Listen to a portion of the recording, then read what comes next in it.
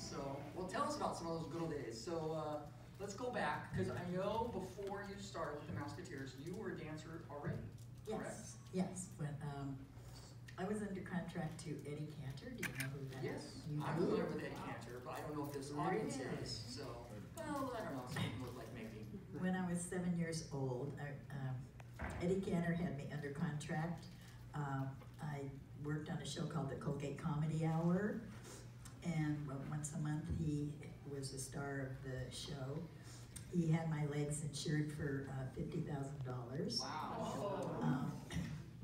The way I got to Eddie Cantor is my dancing teacher asked me if I wanted to dance on TV, and I said, sure.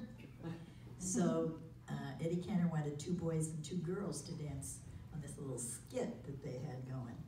So I went out and auditioned. I was too short for the deal that they were doing, but they liked my dancing, so they wrote a special part for me afterwards. And once the show aired, Eddie Cantor's attorneys called and said he wanted to sign me under contract. So.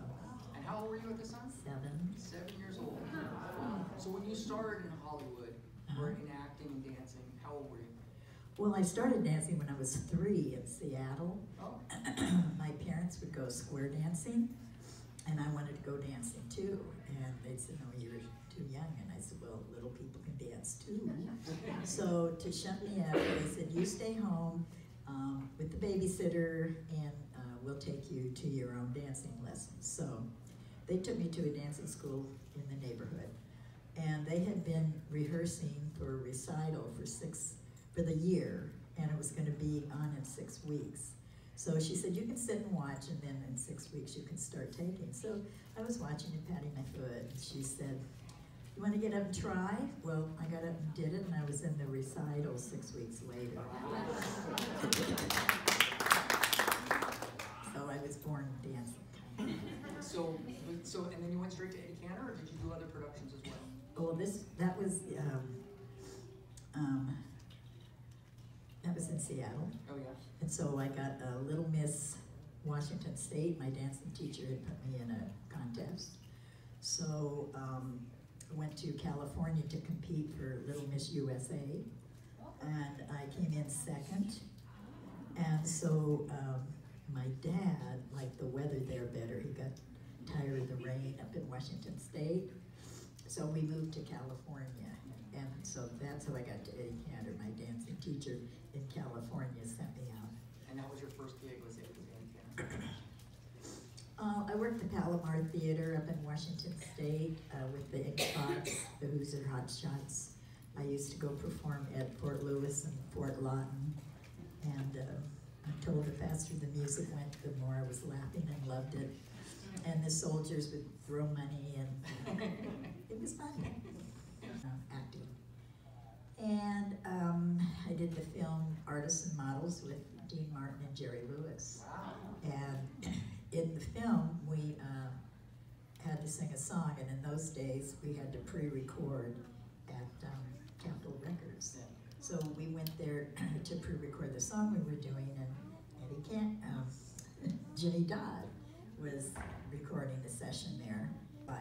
So he was doing a recording session there and saw me and recommended me to Disney Studios. Oh. So in that time, with all those productions from Eddie Cantor, so you started 7, and then... I was 12. You were 12 when Mouseketeers, yeah. So wow, so that was a lot of stuff that happened in that period of time.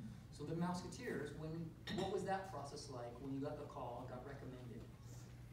I went out and I think I had 3 different auditions. I remember I sang I Didn't Know the Gun Was Loaded, and did I had a dress. That's a very popular kid's song today.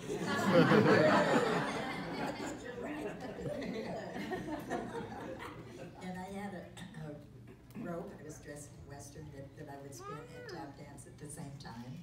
And then I'd take the rope down and jump rope and tap dance double time to the music. So that's my main audition. Yeah.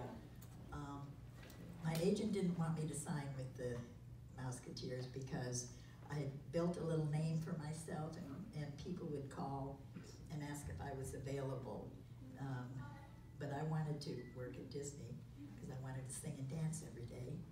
And shortly after I signed with Disney, RKO was going to do the Shirley Temple story, and they called to see if I was available to play Shirley Temple. But of course I was Mickey Mouse Club, and I love it. I'm glad. So with the Mouseketeers, how many, do you know how many kids that they called in or they looked at in that process? Oh, there were tons. Yeah. There were just tons and tons and tons of kids. Yeah. And that was the beginning, kind of, I mean, the early 50s there, so of Walt going into television and doing all of that. So did you kind of know what the Mouseketeers was going to become? No. Or the impact that was going to have? No, Walt Disney wanted us all to not be professional, just like the kids next door. There were a couple that I worked with before the Mickey Mouse Club. Nancy Abbott was on Bloodhounds on Broadway with me, and Lonnie Burr worked with me on the Coquet Comedy Hour. But no, we had no idea what the impact was going to be.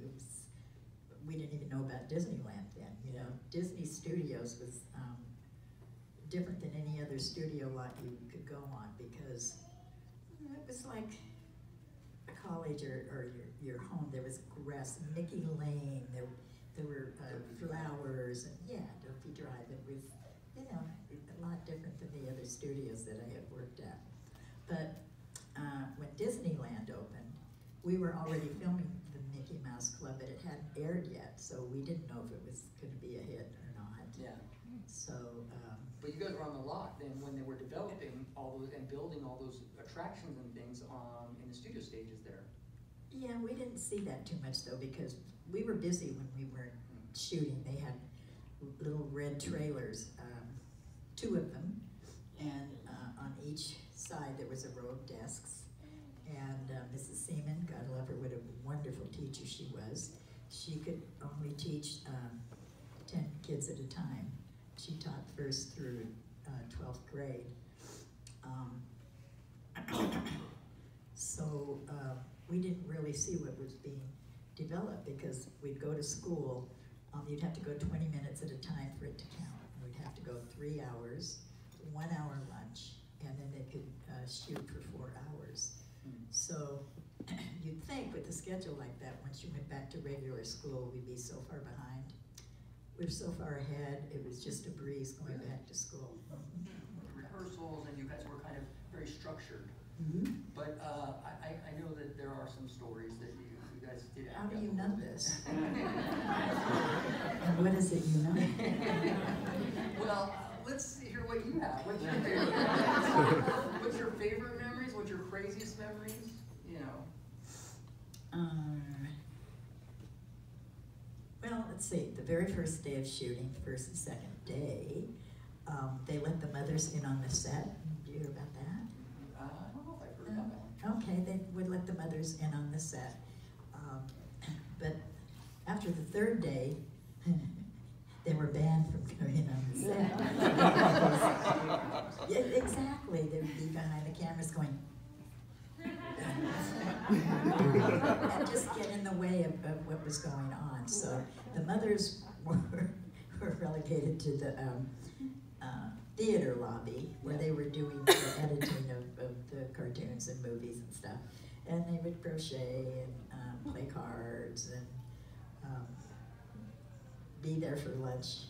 Now, was your mom and dad, were they around? How supportive of they? I mean, I guess since you guys moved from Seattle down to Los Angeles, they must have been very supportive. Well, they moved. My dad moved because of the weather. Okay. Yeah. That makes a lot of people move. He worked for Boeing. Yes. Went up in Seattle. Then he went to Lockheed in LA.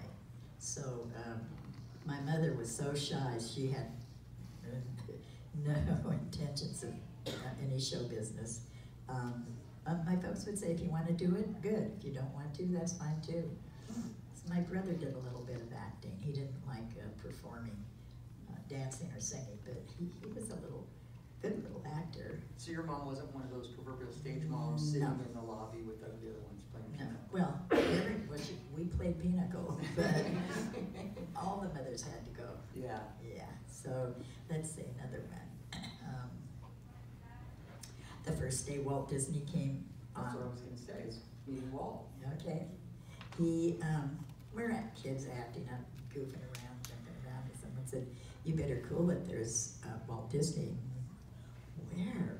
And he was in the back in gray work clothes, with paint all over him, like he'd been in the paint department working with the guys, because he knew everyone by their first name. He would come in on the set now and again, very quiet, soft-spoken, wonderful, wonderful man.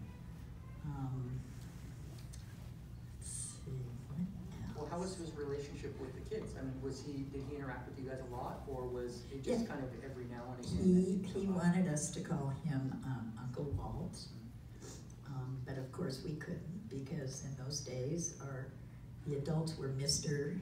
and Mrs., out of respect. And to this day, we still call him Mr. Disney. But I've told some of you this story.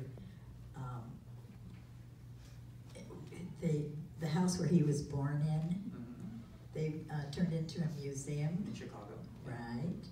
And Bobby and I went back there. This was before it was completed. The outside was completed, but not the inside. And all the 2x4s were there. And we got to sign on the 2x4s, and I wrote, "Thank you, Uncle Walt." And so now it's covered up and it'll go down to posterity, but that makes me feel good.